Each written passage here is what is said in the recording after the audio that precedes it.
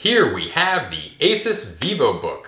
This is our second Vivobook that we are reviewing. It is the new 2020 version. And is this the ultimate economy computer? Well, let's find out.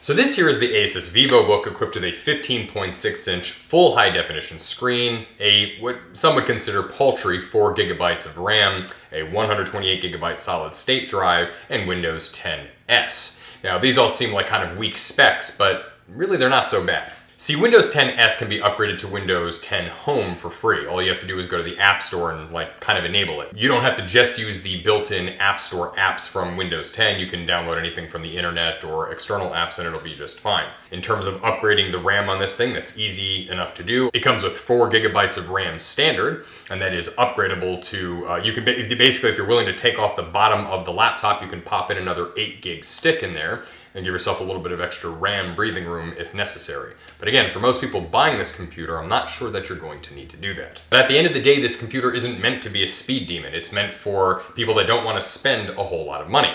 This computer cost $299, and you get quite a lot of bang for your buck there. So with the 15.6-inch screen, again, you get a full high-definition screen, and there are a lot of laptops from both Lenovo and Dell that still don't come with the full high-definition screens in their entry-level packages. And even though 4 gigs of RAM may not seem like a lot in today's day and age, the fact is that most people probably aren't going to be using a whole lot more than that. And again, if you are, you can certainly upgrade.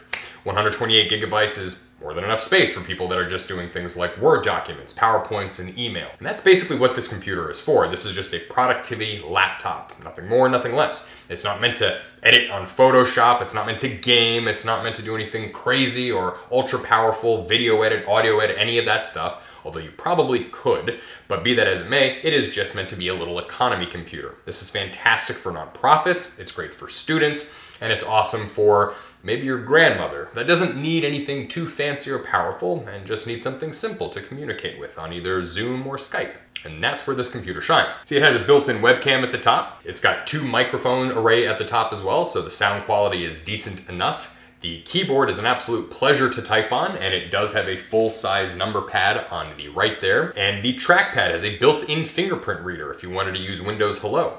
It also is very accurate, and you're not going to be swiping around and hunting and pecking at things on the screen. It really is a very nice trackpad, especially for a laptop at such a low price bracket. Now, it doesn't come with a touchscreen, although the Vivobook, first off, has a huge series of laptops. You can, anything from $299 up to like $1,500, you can price these things out.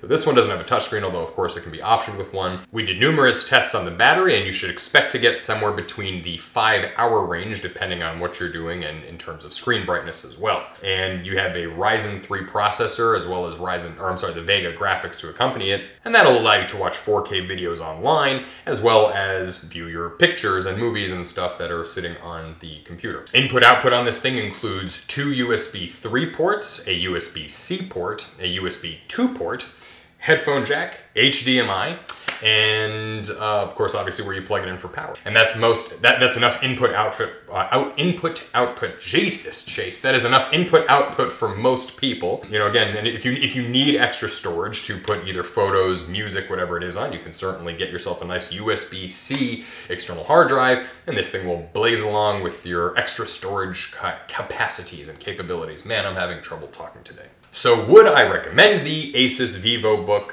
Absolutely.